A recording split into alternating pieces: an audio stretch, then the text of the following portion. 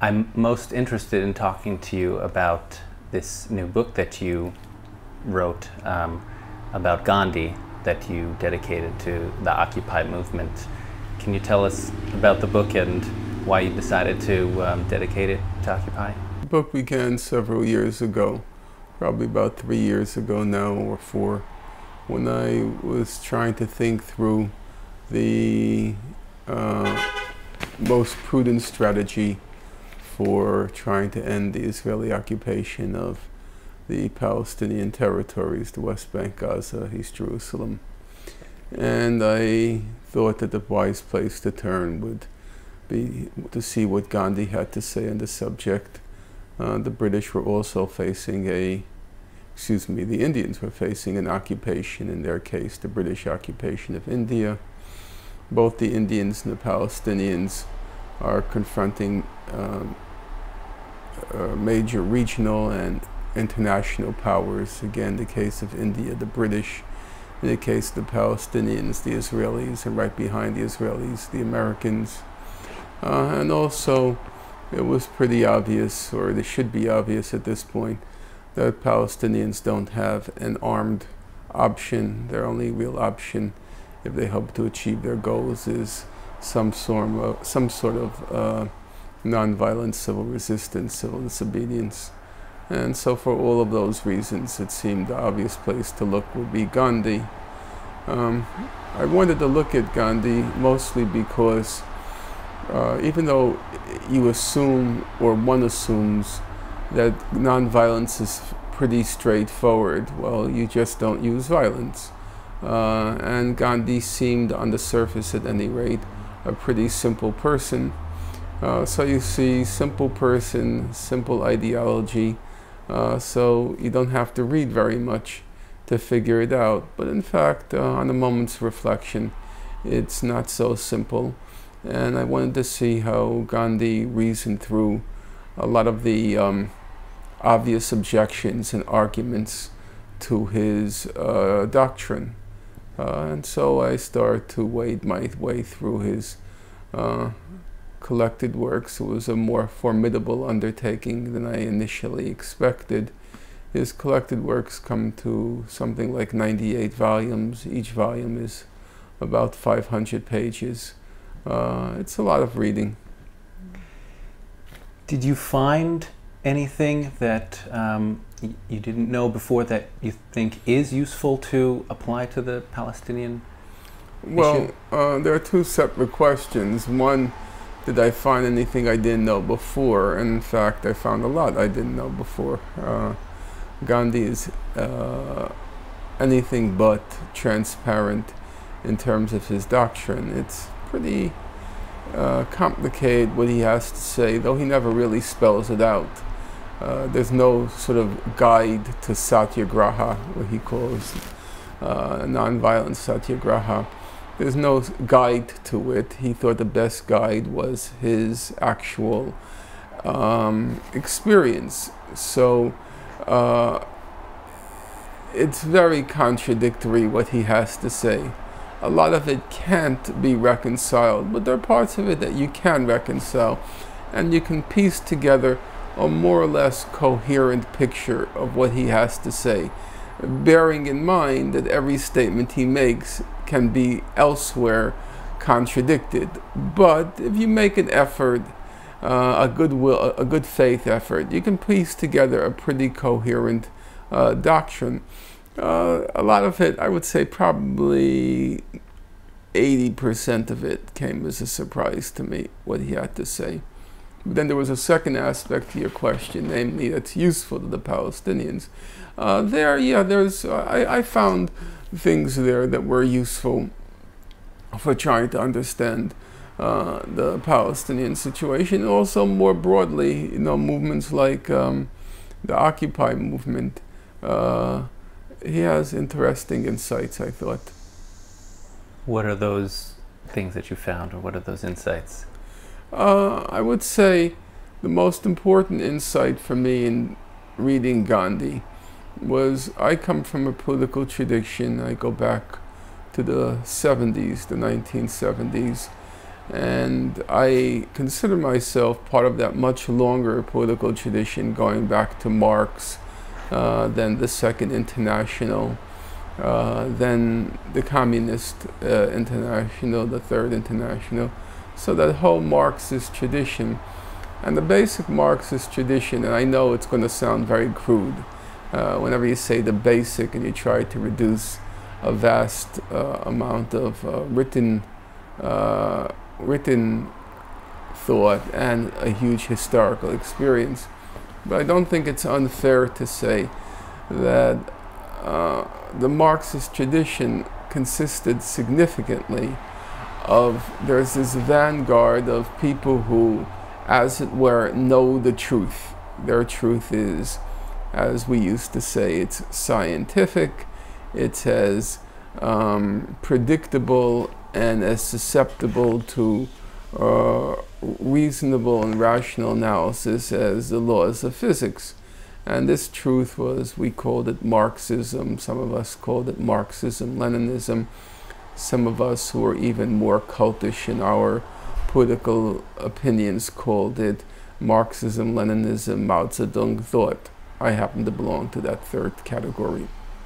And we had the science in our possession, and that we were supposed to go out and enlighten the benighted masses suffering from all sorts of afflictions. We used to call it things like false consciousness, commodity fetishism, suffering from all these afflictions, and we were supposed to bring them the truth and bring lightness where there was darkness, enlightenment where there was confusion, and so on and so forth. And that was our political raison d'etre. Gandhi had a very different understanding of politics. For Gandhi, politics was not trying to enlighten the masses per se, but to get them to act on what they already know is wrong. That a typical person, yourself, myself, from the moment you get up in the morning till the end of the day, you are turning a critical eye to everything around you. You're saying, that's wrong, that's unfair, that's unjust, that shouldn't be. We have a whole litany of injustices that we observe and express some sort of internal outrage or indignation over in the course of each day. For Gandhi, and most of those outrages are real, they're legitimate, they're not conjured in our heads. But for Gandhi, the challenge was not to bring enlightenment about injustice in the world. People already know the injustices. The problem is getting them to act on what they already know is wrong. And the purpose of politics, in particular non-violent civil disobedience for Gandhi, was that it was supposed to act as a stimulant to goad people, goad the indignant but still passive bystanders, to goad them into action, to get them to do something about what they already know is wrong. And in that respect, the Occupy movement was, in my ways, almost the quintessence of what Gandhi had in mind. First of all, the slogan that captured the imagination of masses of people, we are the 99%. Well, you didn't have to enlighten people about the injustices of the capitalist system, even though they didn't call it the capitalist system, but you didn't have to enlighten them about the injustices of the system. There was a very widespread, a pervasive opinion, especially in the last 10 years, that there's something profoundly wrong with this system, that there's a handful of people who are raking in lots and lots of money, and then there are masses of people who are not only not doing well, but doing worse than ever before. So we all knew there was something inequitable, unfair, unjust in the system. we didn't have to be enlightened to that fact by a vanguard. We already knew it. And that was the slogan. That's why the slogan, I think, was so successful. It synthesized in a few words a pervasive sentiment cutting to the heart, the core of the injustice of the system.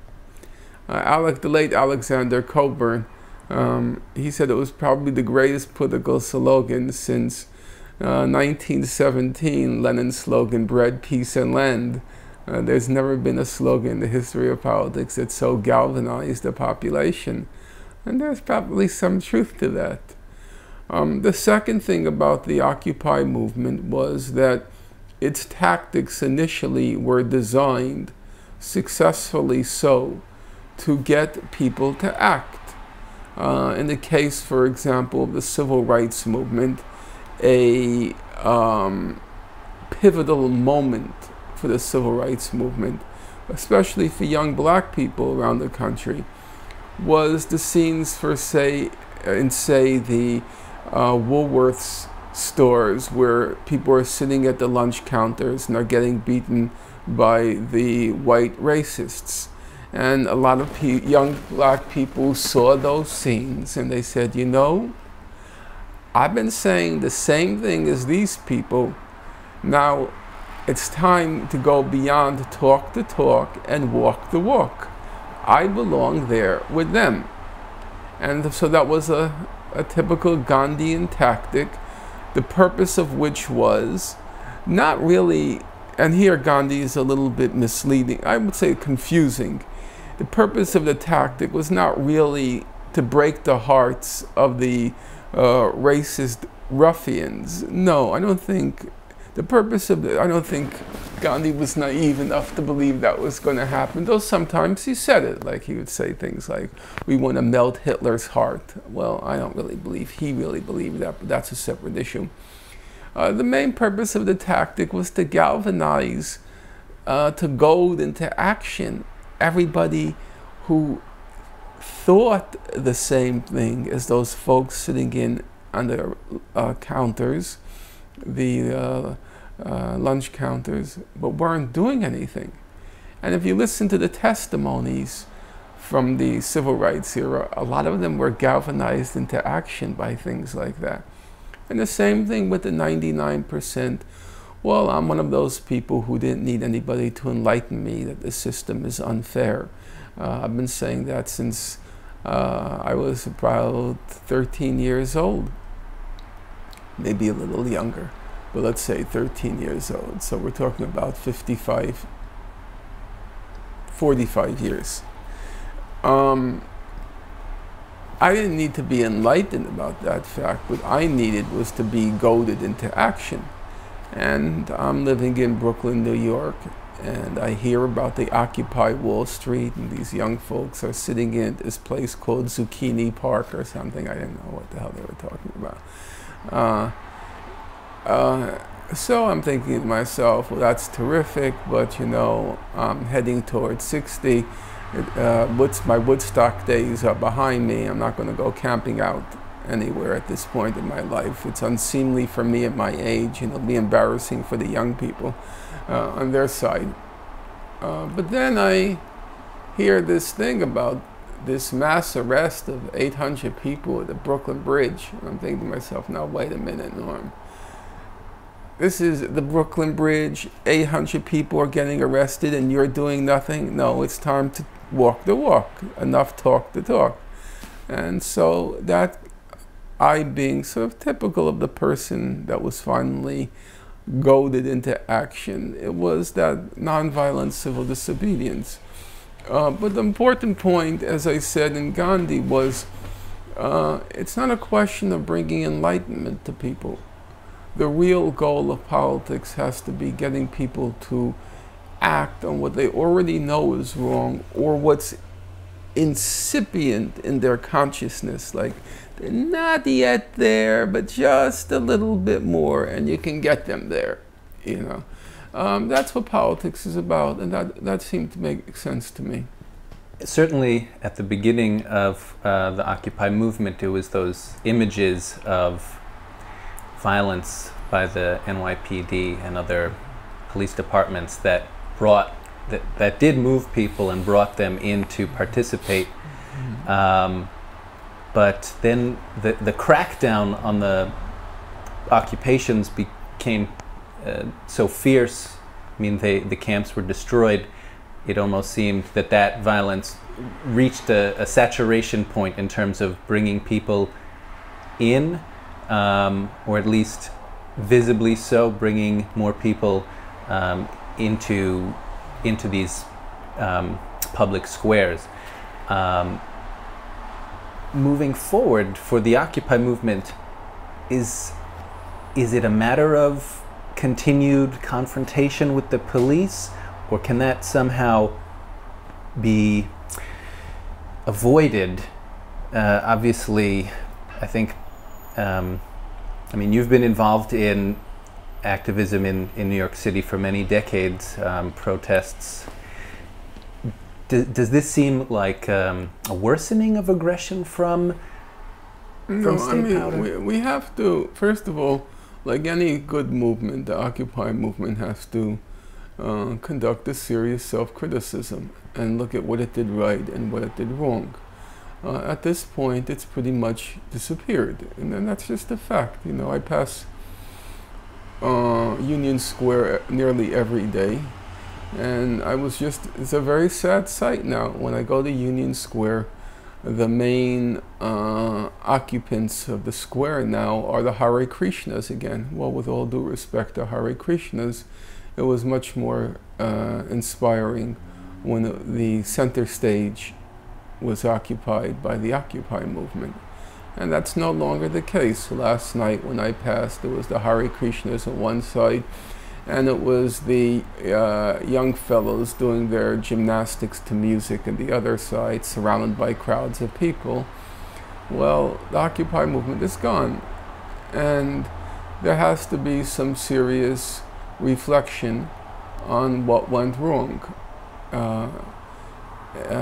Serious self-criticism. So I think that people like Bloomberg, yes, they're complete thugs, no question about it, but on the other hand, it must be said that they are politically savvy. They don't get into those positions of power, in the case of Bloomberg, both economic and political power, by being anybody's fool. And they recognized that the Occupy movement had reached a point of extreme fragility, and that you can go in with the bulldozers, knock out the whole thing, and effectively eliminate it. They recognized, which I have to say I did not, that the fruit was ripe for the picking. They could get away with it at that point. And then the question is why? What happened? What went wrong? And I think there are two things. If I were speaking as a strict outsider, and I always have to enter that caveat, two things which seem to be wrong. Number one, Gandhi's great skill was as an organizer. He dug very deep roots in the Indian masses. He was not speaking from the outside. He was among them. He lived like them. He dug deep roots, and he was a careful, methodical, to the point of, you would say, tedium, organizer of every detail of his movement. If you read, most of his collected works consist of letters. Overwhelmingly, it's letters. And he's watching where every nickel and dime goes. This is the people's money. Nothing is going to be wasted. Nothing is going to be squandered, let alone nothing is going to be cheated. And no one is going to get away with theft, thievery. So the first rule is you have to dig very deep roots in your constituency. I'm not sure how successful the Occupy movement even initially was at that. I got the impression, it's a superficial impression, but nonetheless, even surfaces tell something about reality. Let's say when you were in the Boston Occupy, there seemed to be a sense of we, the encampment, us versus them, namely the world outside. We were the enlightened ones and surrounded by the corrupt society. That's not how you build a movement. It has to be among the people. The moment it becomes us versus them, you then become an easy target for the bulldozers, because nobody cares. You know. The second thing, which everybody said, Colburn put it as the I don't remember the exact adjective he used, but he used it as something like the incessant speechifying, that the Occupy movement never got beyond the speechifying to where is the beef? The ability to not just synthesize a slogan, which was brilliantly done, but then we have to move from synthesizing a slogan to synthesizing a demand or a series of demands with the same criteria. Where is the consciousness of people? What's the furthest you can reach them with? Or their incipient consciousness? What are the demands? Obviously, a demand like nationalize the banks. No, people were nowhere near there. But demands like if you had 4 demands. 1, eliminate or a moratorium on student loans. 2, a public works program. 3, a major increase in taxes for the rich. And 4, something on the mortgage crisis, which is hitting so many people badly. If you had synthesized 4 simple demands and worked from there, I think there were prospects, but they never made the transition from the slogan, which was excellent, to the demands. Okay, what do you want? And it felt like we were stalling there. Now, exactly why it didn't happen, I don't know. I'm not on the inside. Exactly why it didn't happen, I can't say. But I think, personally, the least significant factor by a wide margin was the police repression. The police repression was relatively minimal, and it didn't require more than minimal, because they wisely assessed that now was the moment to strike. It would work, and it did. The movement vanished. It's kind of, it is a source of wonder how it so quickly disappeared from sight.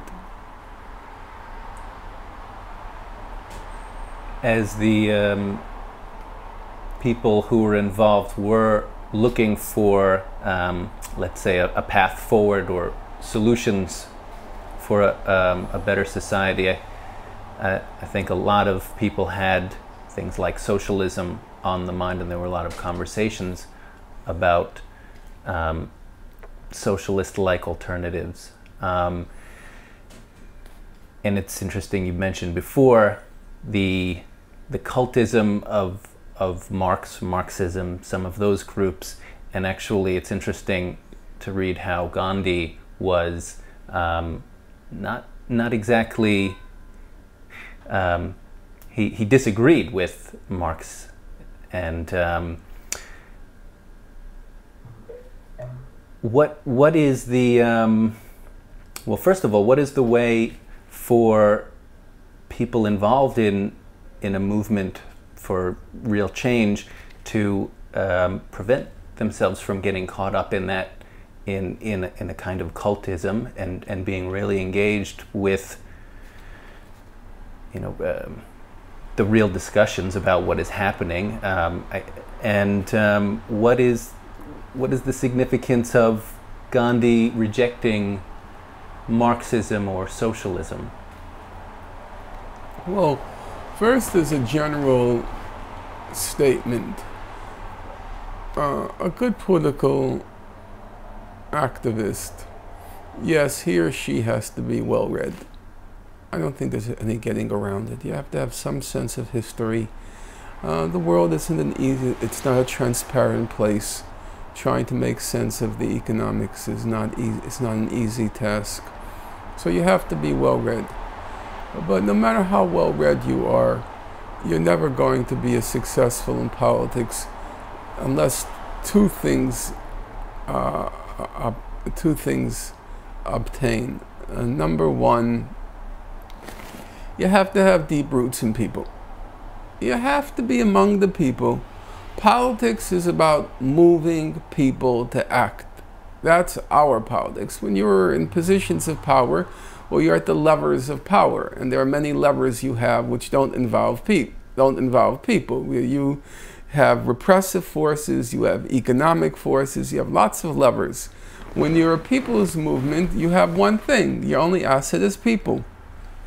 And you have to deal with real people, not the people of your imagination, not the people you wish people would be, but people as they exist actually out there in the real world. And so you have to be among the people, hear what they're saying, know what they're thinking, and then you'll be able to figure out what is a realistic demand and what is not. Having said that, I also think politics is a knack. It's not something you learn in books, and not necessarily something you are going to acquire by being among people. There is something to be said for this completely impalpable thing called good political instincts, good political judgment. I think Gandhi had very good political judgment. He knew the people, which he had to, but he also had good judgment. You know, I think Professor Chomsky has very good political judgment. But with Gandhi, as you say, a lot of his arguments are inconsistent, but that... He didn't care about consistency. He said, you know, judge me by my actions. Don't judge me about whether I'm consistent with what I said yesterday. Sometimes, you know, Gandhi wasn't even consistent in the question of consistency. Sometimes he would say consistency is the hobgoblin of small minds. Foolish inconsistency is that, you know, quoting Emerson, foolish inconsistency is the hobgoblin of small minds, meaning only small-minded people care whether this statement is consistent with that statement. So sometimes he said, I don't even care about consistency, but other times he would say, well, if you look closely what I say, everything is consistent. Well, it's not.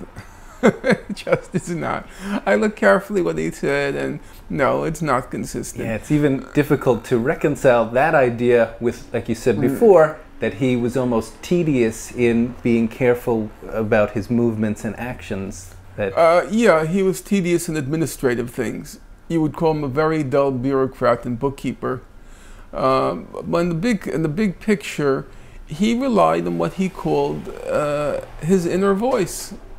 I remember a few years ago I was in South Africa, and I spent some time with his granddaughter Ella. And she mentioned the course of conversation. She said Gandhi had great faith in his inner voice. Now, that sounds very mystical, inner voice, you know, Hare Krishna. No, inner voice is just what we call good political judgment. You're in a situation. I have a very close friend, Alan Nairn, the most brilliant political mind, in my opinion, in the world today. And whenever I'm in a jam, whenever I have a problem, I say, Alan, what should I do? Because I know the guy has very good political judgment. Now, it's true, a lot of it comes from experience. He's been involved, he was one of Nader's disciples from age 16. So he's got lots of rich experience, lived everywhere in the world, and so on and so forth. And then he just got good judgment. He just does, you know. So, and Gandhi had good judgment. It was his, what he called his inner voice. A lot of it of course, comes from rich experience. Rich experience gives you good judgment. But also, he just had it. He had a good knack for politics. So I would say anything I have to say has to be, prefaced by those three statements. You have to be well-read, you have to have deep roots among the people, and you have to be fortunate enough to have good political instincts, of which only a few people do have, in my opinion. And then, having said that, Gandhi lived in the 1930s. In the 1930s, there was, to use that German word, a Weltanschauung, a worldview. And the worldview, for those who were on the left, the worldview was of socialism. The largest tendency was some version of Marxian socialism. Of course, there were also other tendencies, anarchist tendencies and so forth, but it was predominantly Marxian socialism. And so it was impossible to function in a political environment there without using, to some extent, deferring to or using the vocabulary of Marxian socialism. That was the worldview of that epoch, the Weltanschauung of that epoch. It's not any longer. I mean, we just have to be honest about that. Right now, if you use that kind of language, dictatorship of the proletariat, class struggle, it doesn't resonate with people. And there's no way you can succeed in politics unless you can find a language that resonates with people. Because as I said earlier, politics is about people. And it's not people as you wish them to be. And not people as you cut them out in a book. It's real people in the real world. And that language doesn't resonate for them. Does that mean we have to all start talking in text language? I hope not. Does it mean we have to all start talking in rap language? I hope not. But we have to find a language that reaches people. And the language of Marxism, number one, it won't reach people now. And number two, it doesn't seem to work anymore. Why it doesn't work, I don't have an answer to that. But in most situations, if you look in the past, you read the writings of Lenin, Trotsky, and so forth, they had a set of categories. There was the bourgeoisie, the petty bourgeoisie, the proletariat. Of course, there are refinements, but there are a set of categories. And there was terms of analysis. There's the class struggle, the economic conjuncture, and so on and so forth.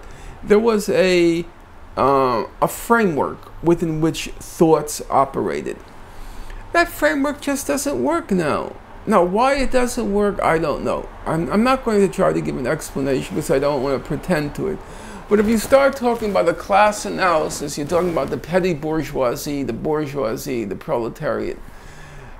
Have you read a single analysis of the economic crisis? A single one. Analysis of the economic crisis using those categories that actually is illuminating? I've not. I mean, most people, even on the left, they defer to people like Paul Krugman. And Alan Nairn, who I'm in very regular touch with, he says, I agree with pretty much everything Krugman has to say. Well, Krugman is just, as we used to call it, a good bourgeois economist. And so the language, the categories don't work. And so the categories don't work, the language doesn't work. I don't see the point of holding on to something as a kind of, I don't know, it's a kind of piety to the past. As you say,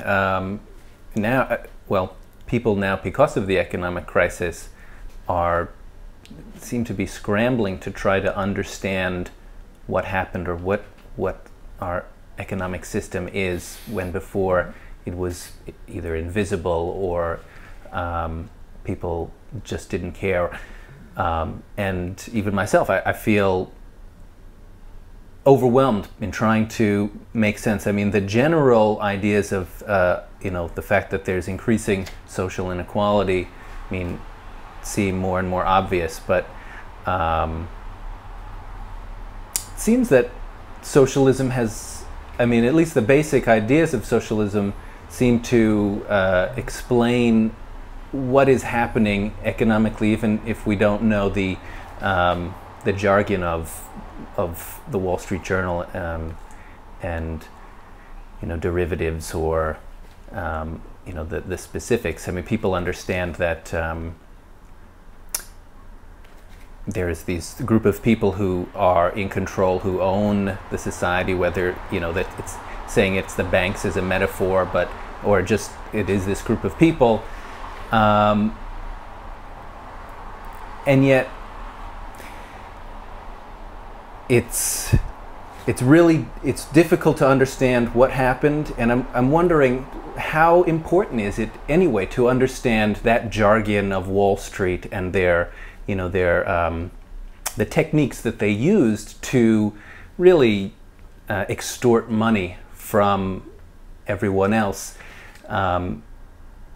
Is it necessary to understand that, or is it possible to simply say, the banks committed criminal acts, they're engaging in this class warfare? Maybe that term, maybe there's a term that speaks to people better, but they are using their money and influence to completely control the political system and the country, and there's doesn't seem to be any thing that's going to stop them. Well, there are several aspects to that. Number one, to the extent that politics is an intellectual debate, the debate over real ideas and the so-called marketplace of free ideas, you have to be able to defend your position against other people out there. Otherwise, in a course of public debate, public so-called discourse, you're going to be trounced. You're going to look the fool. That's why we like a person like Ralph Nader out there, who can tell you everything about regulation, everything about the tricks and the thievery and the so forth, of the cheating of the banks and the corporations, because we recognize that politics is in part about that public debate, discourse, and being able to make rational arguments that carry the day. So in that respect, no, we do need to know the facts. We have to have a full and complete control over the facts. Otherwise, we're simply going to be easily dismissed in the course of a public debate.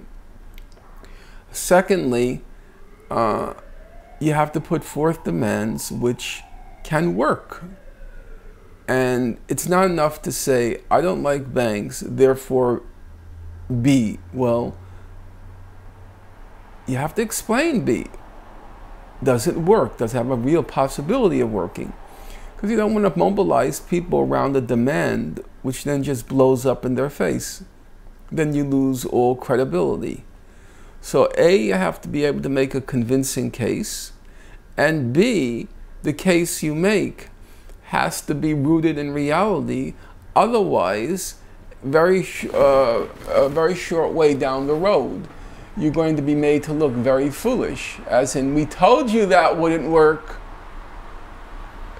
So no, I don't think there's a shortcut. We need people who are competent, who understand these things, and also to make ourselves reasonably competent. I'm not too good at that. There are some people, let's say I have a friend now who has very serious cancer, and he and all my mutual friends, they sit down, they master every detail of the cancer so they can ask intelligent questions to the doctor. Now, obviously, that doesn't mean they have the competence whereby they can actually perform the surgery, but they want to be able to make quote-unquote informed decisions as we proceed along the way. And it's the same thing with our movement. Yes, there'll be a handful of people who are the equivalent of the doctors, who have the professional competence to actually perform the surgery. But then you want most of the movement to be able to ask intelligent questions as you go along the way. So you feel that you have some control over what's happening to you. And just as the way most people carry on when they have an illness or disease, that's the way a political movement has to carry on, and as it tries to extricate itself from an economic illness or disease. You rely on the expertise of those who are most competent, but you gain as much of a grasp over the phenomenon such that you can make intelligent decisions as you go along the way, because after all, you're the one being operated on. And we are the ones who are going to be the beneficiaries or the victims of the decisions we make with economics.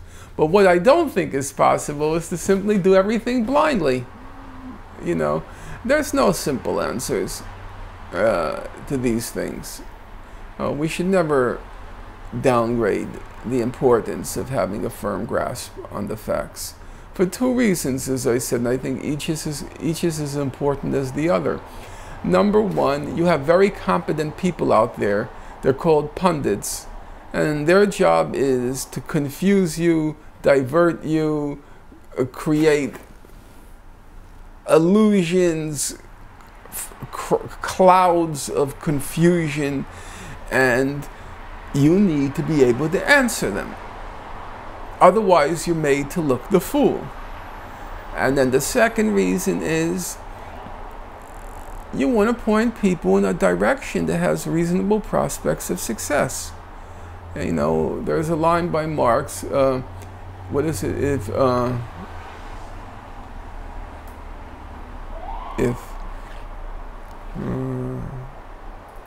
something like, if the surface of things corresponded to reality, there'd be no need for science.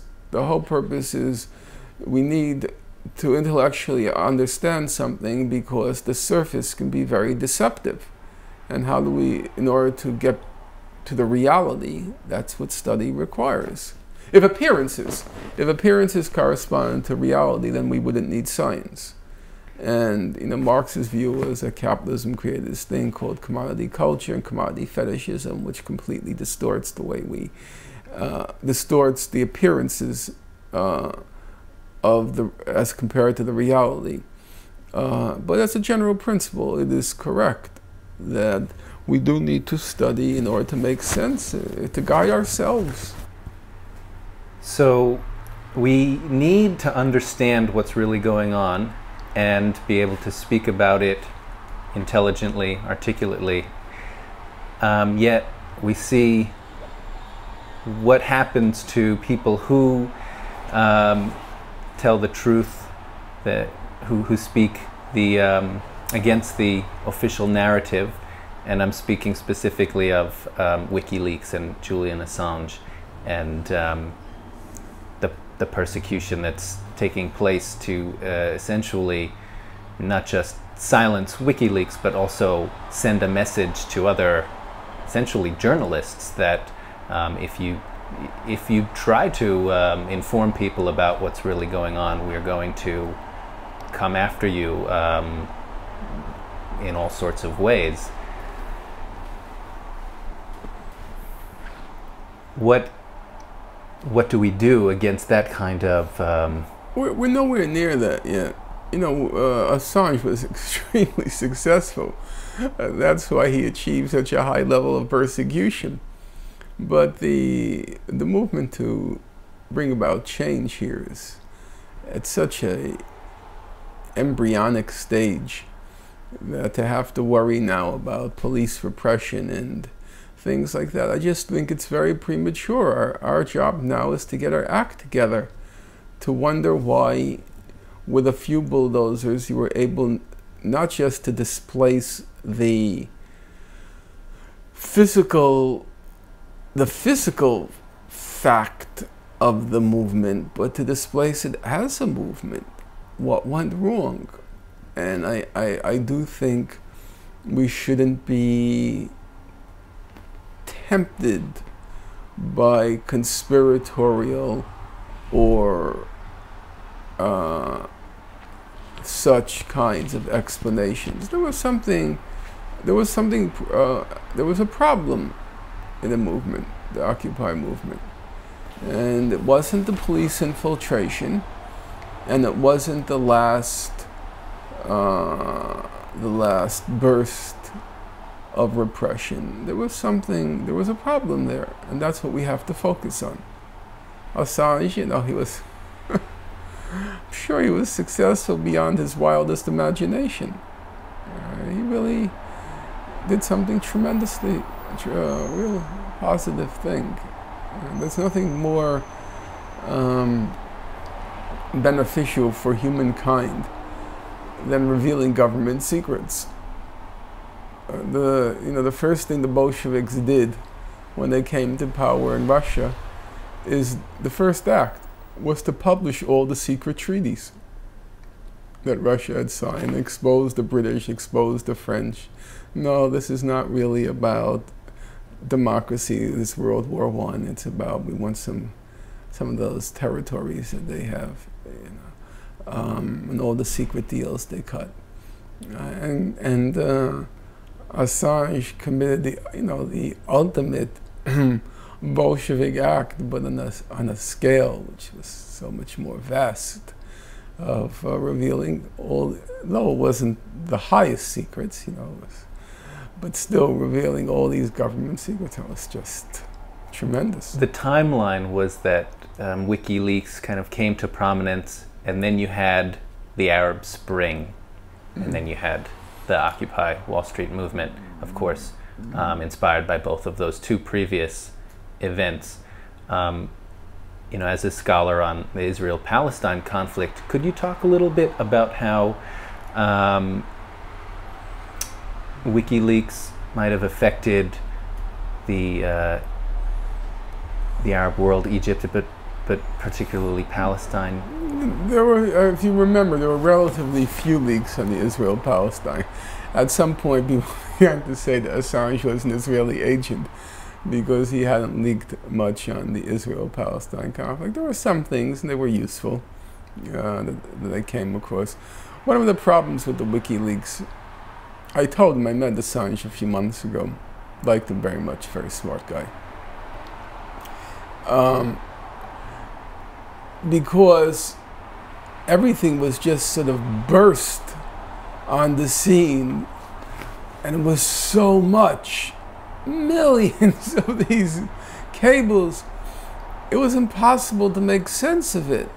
And then once you pass the moment, all of it is forgotten except by scholars who will eventually write some doctoral theses on this or that aspect of the WikiLeaks. And I thought to him a much better approach would have been if he has, okay, they're the underground people, but then if he had a stable of competent scholars above ground who he had first given the stuff to, let them make sense of it, what's important and what's not, and then distribute it. Because eventually it ended up being the Guardian newspaper or the New York Times, them deciding what's important. Well, their concept of what's important is very different than what a person on the left might think is important. And so they essentially decided what was going to be leaked, what was going to be highlighted, what was going to be pounced upon. Whereas it would have been much more effective. Let's say we had given me the stuff on the Israel-Palestine. There was some, and there were some useful things there. I would have assembled it in such a fashion, say this is important, and that's a real revelation, and then leak that. I felt he missed the intermediary level of, if we can use the expression, the leftist scholars, who could have made sense of the material and shown what was really valuable in it. He missed that level, and consequently what happens is what's useful there that I discovered belatedly, it's no longer news. No one's interested. It was the same thing with the Palestine papers. When the Al Jazeera leaked the diplomatic record, the internal record from 1999 to 2009. It was about 15,000 pages. It's quite huge. I have only a small part of it here. This is the part that I read. So what happens, you know, my dear friend who I love, Amy Goodman, she calls you up, okay, can you come on and speak about the Palestine papers? It's news, right? I said, well, how could you speak about the Palestine? It's 15,000 pages. It takes time to read. And then by the time you've read it, it's no longer news. Who's interested in it? And then it becomes the subject of doctoral dissertations. And that's regrettable. It's hard because you want to be in the news cycle. So what do? I think in the case of WikiLeaks, they had the option. He could have, instead of giving it to the Times, the Guardian, and so forth, give it to competent scholars and let them arrange what's going to be leaked. Another question about Israel. You know, in 2008, in the winter, Israel attacked Gaza during the, as George W. Bush was leaving office.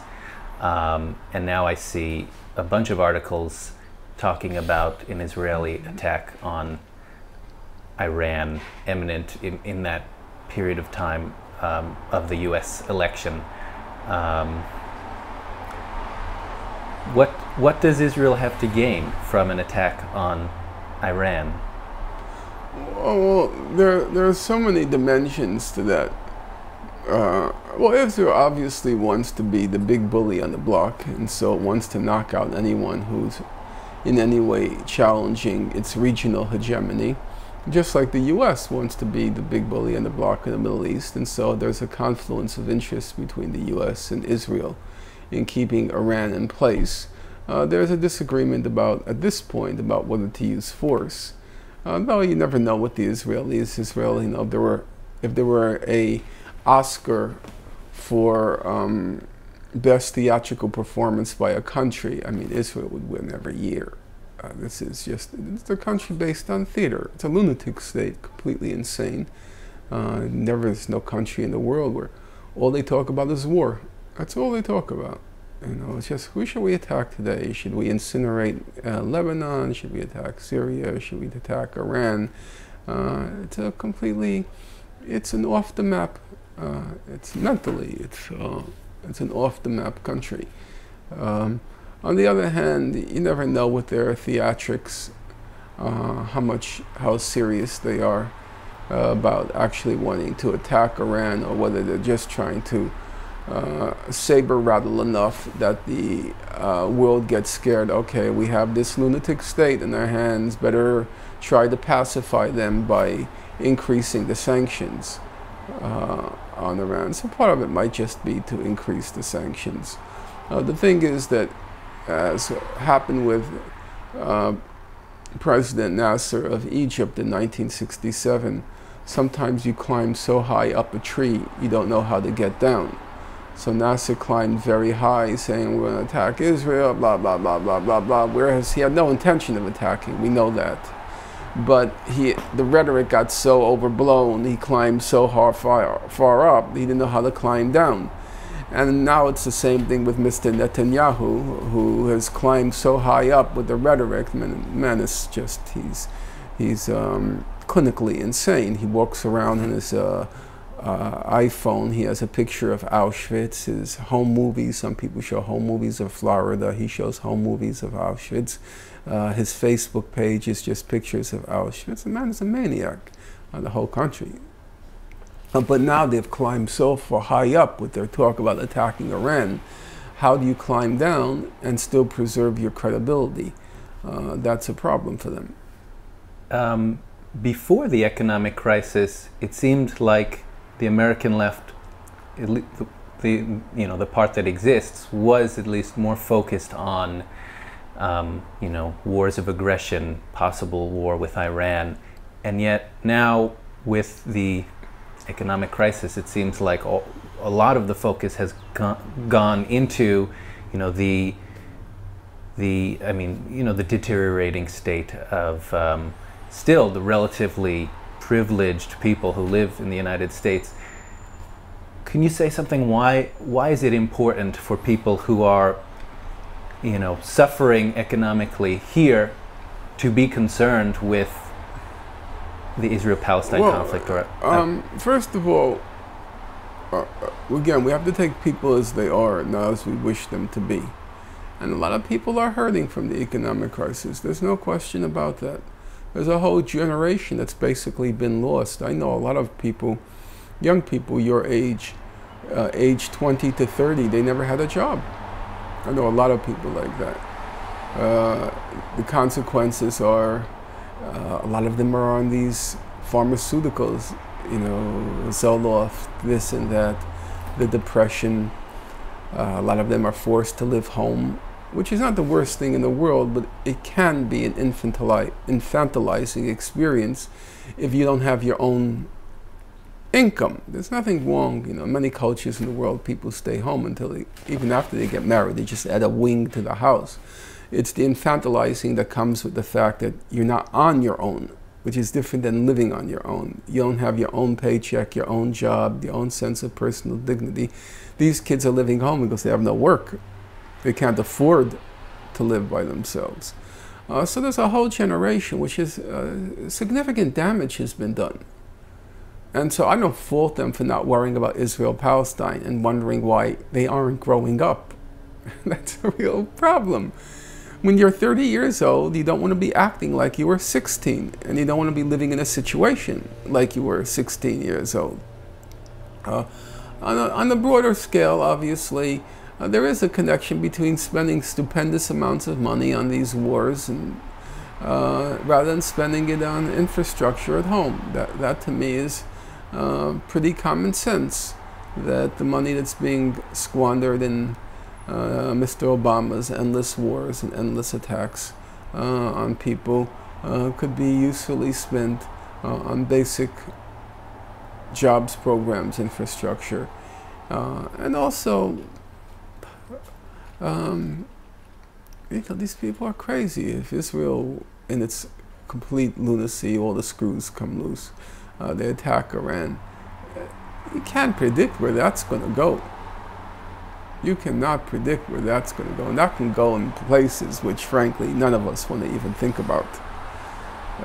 An attack on Iran will almost certainly mean retaliatory attack on Israeli cities, which will almost certainly trigger a large temptation on the part of the Israelis to use its nuclear arsenal. We don't even want to go there. So there's there are good reasons of self-preservation why you would want to concern yourself with those issues. And the same thing, of course, is true with the environment. The problems of the global warming and so forth. I don't know how people cannot be concerned about that. It requires a level of selfishness such that you don't even care about your grandchildren. I can't understand that. The greed is so, it's so, in the United States, it's so out of control. You'll have so much money, and you want to elect this guy because he's going to give you more tax breaks. For Christ's sake, how much money do you need? Are there any limit? No, there are no limits. That's a rhetorical question. You know, to the point that you'll destroy the whole environment.